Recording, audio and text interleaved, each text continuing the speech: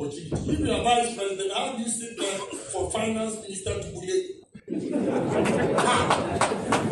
If I'm a vice president, how can finance minister bully me? And now you come back and tell us we have not been given opportunity. What else do you want us to give you to prove that you are effective?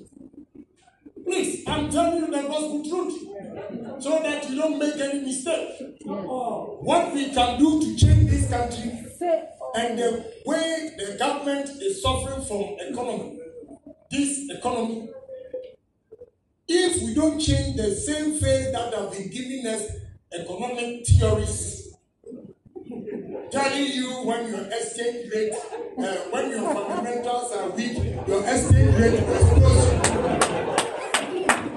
When you were making that statement, the exchange rate was 4 cedis 20 pesos. Friday, it was 15 cedis to $1. What message are you going to give to Ghanaians again? And let me tell you, I'll tell you straight. I'm saying all these things because of somebody from East. Yes, I'm telling you. I've never mentioned all these things. But let me tell you, Madam, I'm serious. From March this year to August this year, through exchange rates, I lost $12 million. So today, I don't even count it. Because all my money is gone.